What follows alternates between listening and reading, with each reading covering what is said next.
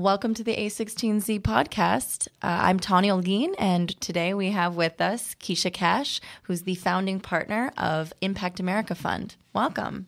Thank you, Tawny. So I think today we wanted to talk about a few things. We wanted to talk about the early stage investing landscape, how that's changed. Obviously, it's the costs of starting a company are so much lower, so that means there are more companies emerging very early. There's a lot of wealth now that's being circulated, and in the investing space, in venture capital, there's a lot of interest, a lot of people who are maybe new to tech, don't know much about technology, but they're interested in kind of getting into this. So you're seeing a lot of new angels and a lot of people flooding Angel List, forming syndicates. So, how do you interpret that, especially taking a focus with Impact America Fund on looking at the early stage companies, ideally with a social impact? Tell us more about what that means to you. Yeah, we actually, our investment thesis, we're investing sort of pre or post seed stage, pre-Series A and then participating Series A and going forward. And because of our mission, we're investing in underserved companies that impact underserved communities in America.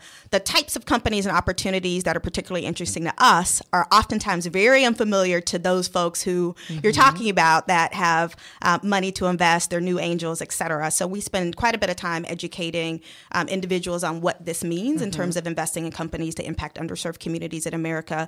And interesting enough, there recently, JP Morgan and the Global Impact Investment Network, GIN, released their annual survey of impact investors. So the survey says they interviewed or surveyed 146 impact investors around the globe, and these impact investors account for about $60 billion of assets under management. $10 billion was invested last year. And these are larger investors, foundations, pension funds, et cetera. And I read through some of the report. I need to read the rest of the report. But something that stuck out at me was that over 91% of that capital was invested into later stage companies. So there's a clear gap of seed capital, venture capital, early stage capital that's available for new innovations in impact investing. So everyone talks about, there's sort of a lack of capital on the risky side, and people are trying to convince, the foundations and others to play in that area. So for us, we think that there's capital out there, and there may be capital out there that's unfamiliar with opportunities that are several above and beyond kind of traditional tech plays, in our opinion. Right. So, Kesha, can you just help us understand what is impact investing? There are a lot of different terms and meanings for impact investing, depending on where you sit on the spectrum. I will, give you kind of the Global Impact Investment Network definition of impact investing that I tend to follow, and many others do.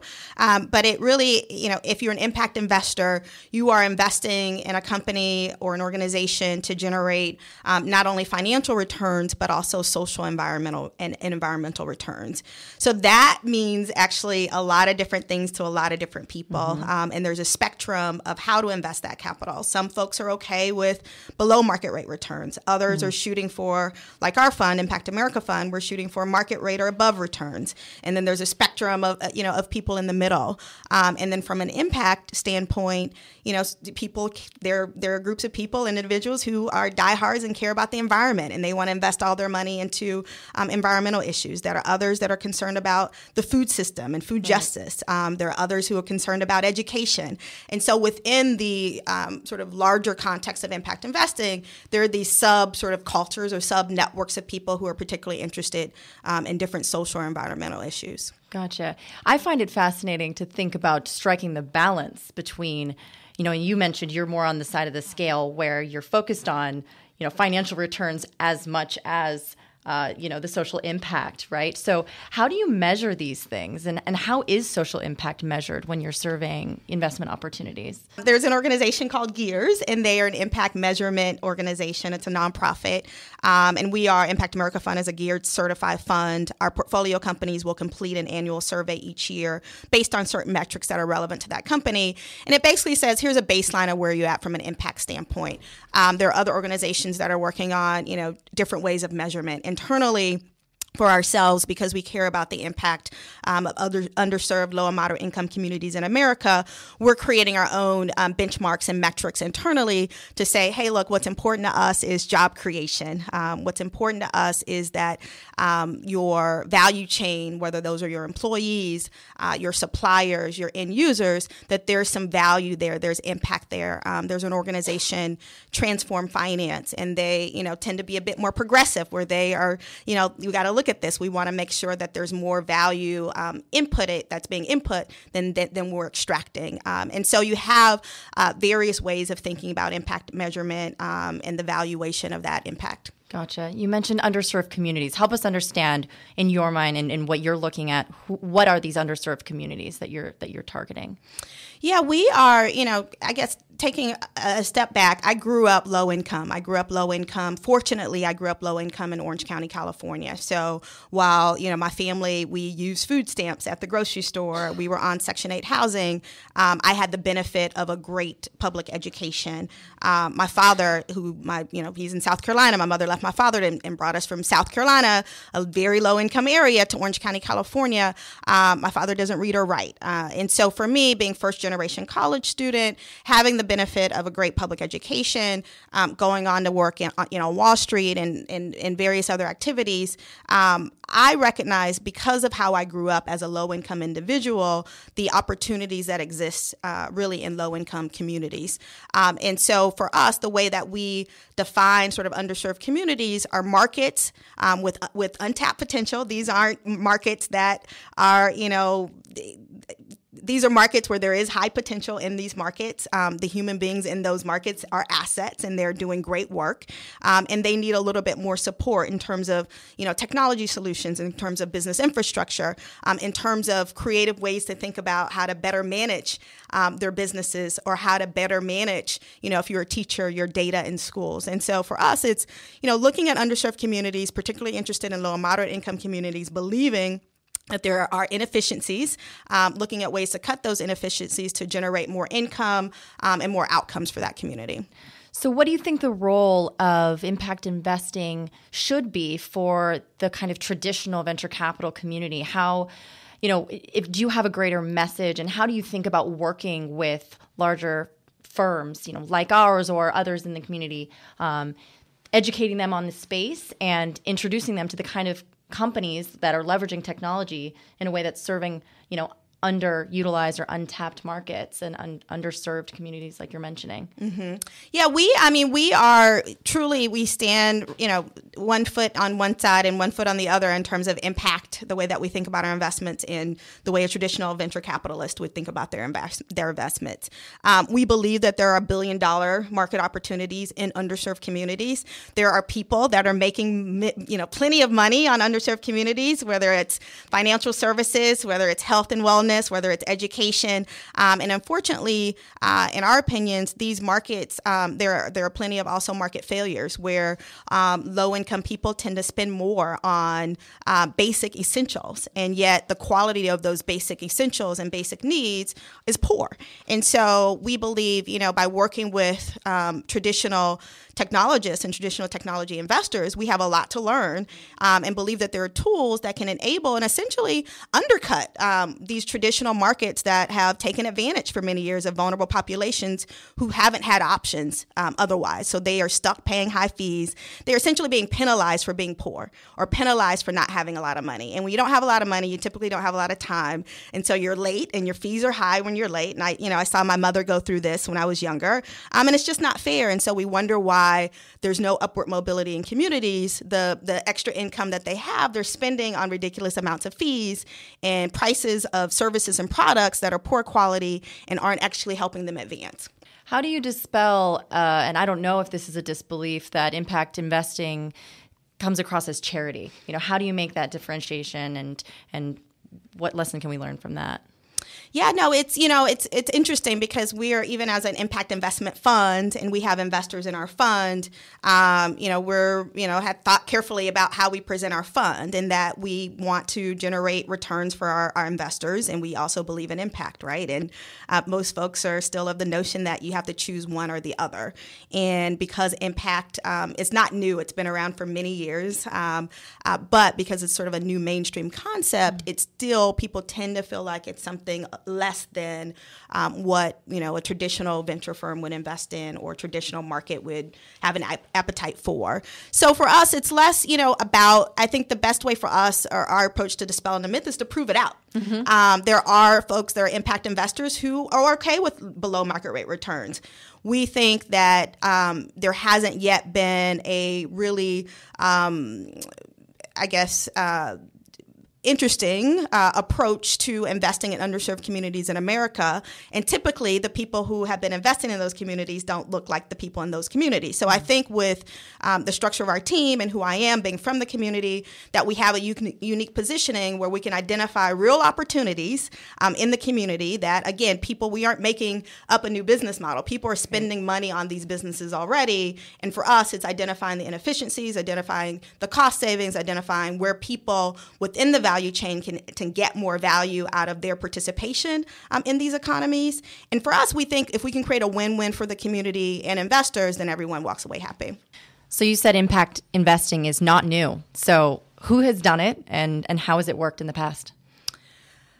Yeah, great question. And so just thinking about over 100 years ago, when I think about Madam C.J. Walker, and as a businesswoman and an African-American businesswoman, the type of business she built and why she built that business. And she was, the creator of hair products and manufactured her own hairline, hair care products.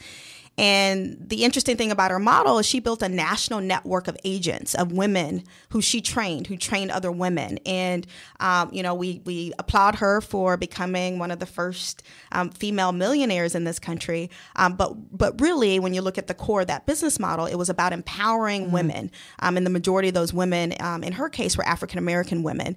And so you look at the context of her providing a product to an underserved market who, has a complex a hair texture, and some days it's straight, some days it's curly, and figuring out a product that worked for that market. But in addition to simply selling a product that worked, she created this national network to empower other women to make money off of selling that product. And so when you think about, if Madam C.J. Walker was an entrepreneur today, starting her business, for us, that would be an impact investment, given that she's empowering these women. She's created this national network. She's providing them an opportunity to generate income. Mm-hmm. So I know that in your portfolio, there's actually a company that now is catering towards women, female stylists in the African-American community. It seems to be a natural kind of progression from the story that you just mentioned. Tell us more about that company. Yeah, Mayvenn is an e-commerce platform, and led by a brilliant founder, Deshawn, and a co-founder who's just as brilliant. But essentially what the company does is hairstylists, at least in African-American communities in particular, for many years have been free sales reps in their communities. And the majority of African-American hairstylists, they don't inventory, they don't hold or manage inventory, right? And most of them, I'd say, probably can't afford to do that, or may not, just have the understanding of how to do that. And so what's happened for many, many years in the community is that me as a hairstylist, if you're my, client, Tawny, and you want, hair extensions, and I will install those hair extensions for you, prior to that appointment, I'll recommend you to buy your hair extensions either at the corner beauty supply store, or you'd make a decision about where to buy those extensions. But 9 times out of 10, I'm going to recommend a corner beauty supply store. The problem with that is that the majority of those corner beauty supply stores aren't owned by the majority of the people in that community. And the stylist, being a free sales rep, doesn't make a commission off of referring her clients to that corner beauty supply store. So what Mayvenn is doing is disrupting a piece of this supply chain, really by building his own supply chain, the company's supply chain.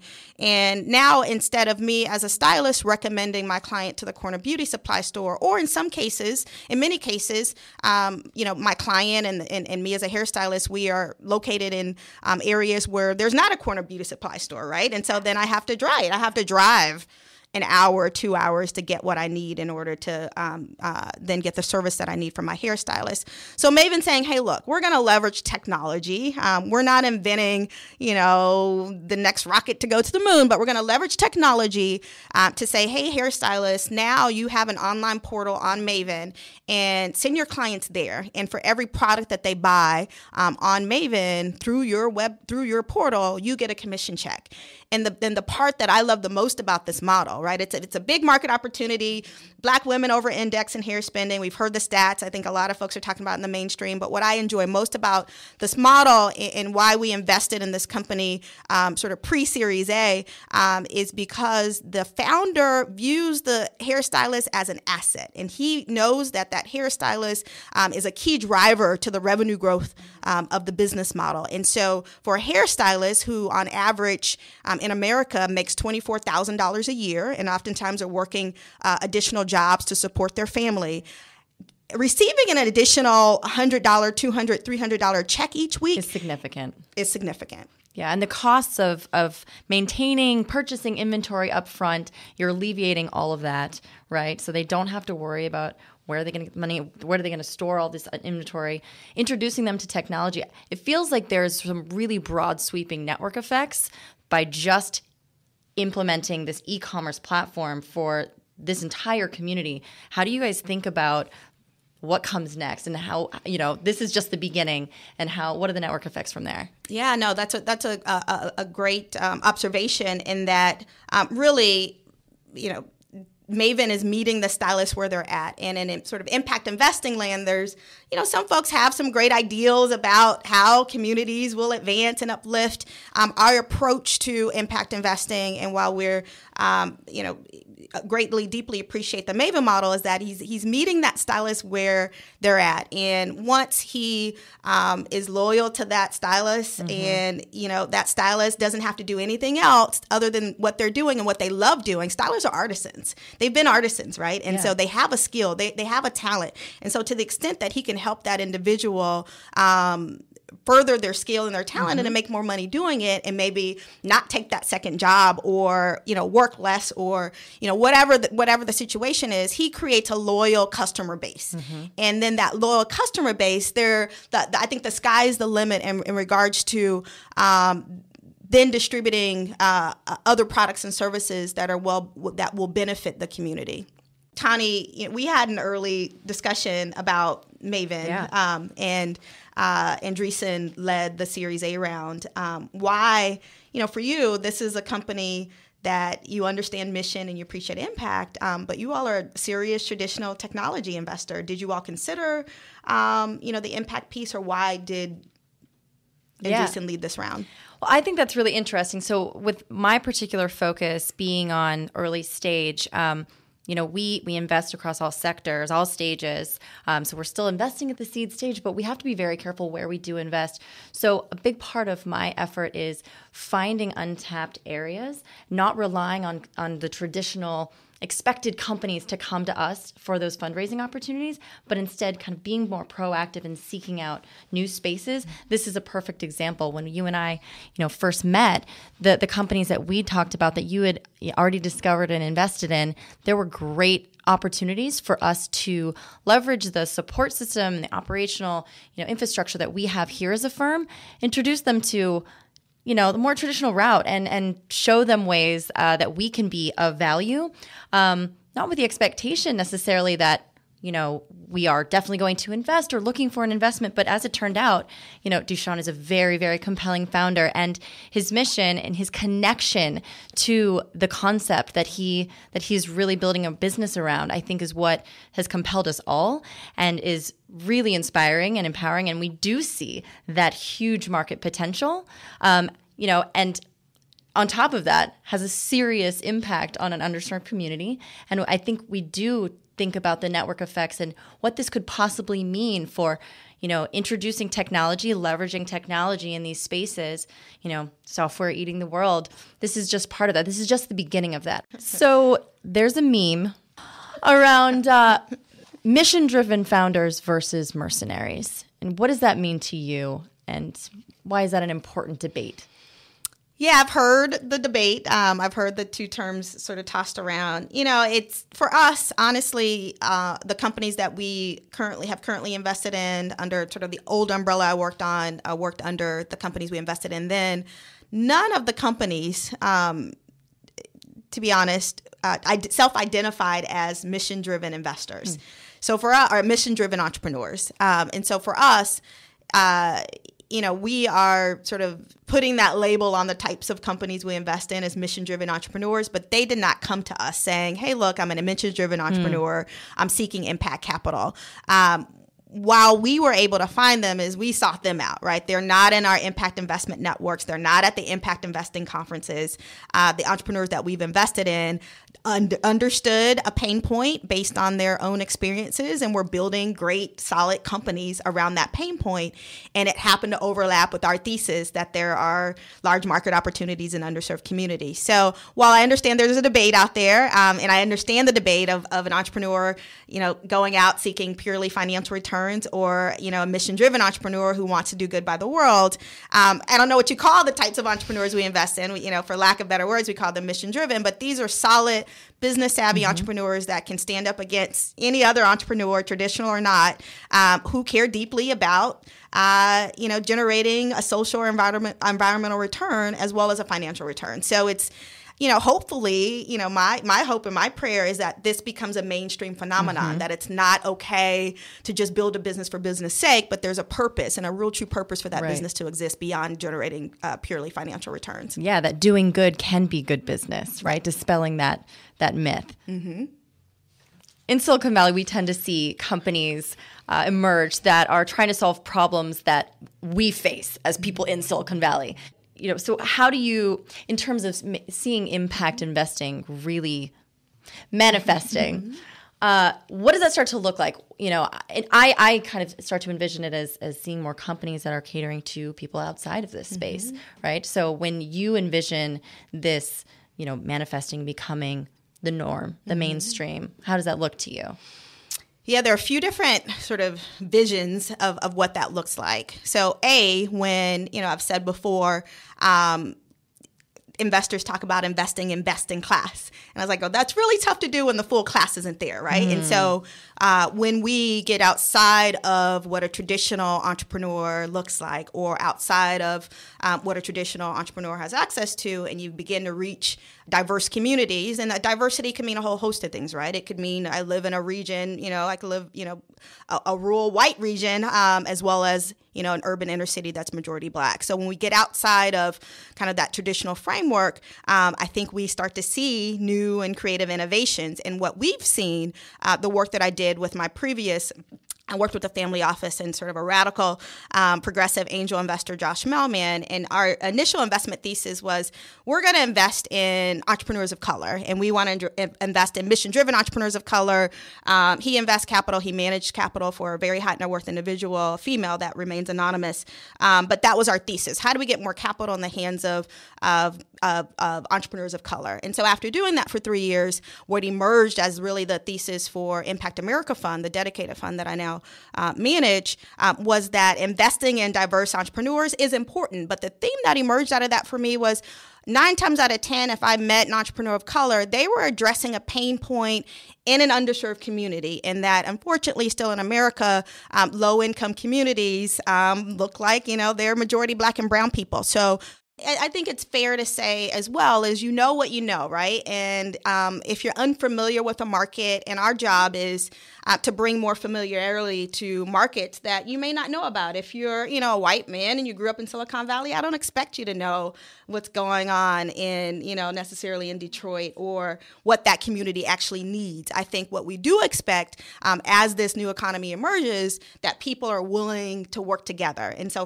what we'll see when this works and that people begin to create solutions for real, true pain points and what people need, we're going to hopefully see a radical change in the way that Black and brown folks fare on the health indices, the way that Black and brown folks fare in education, the way that Black and brown folks fare in income and the racial wealth gap. And so for us, this is much bigger than finding the next home run. We want to prove this out, because if we can prove this out, there's more capital that will be injected towards these needs. So yeah, I want to create the next gold rush to underserved communities. If we do that and stay true to the mission of impacting these communities, we're going to see a radically different, hopefully, way of being for underserved communities and providing a real clear trajectory or a clearer path to upward mobility. Well, I just want to thank you so much, Kesha, for joining us for our podcast today. And it's great talking to you again. Thank you, Tawny. It's wonderful to be here.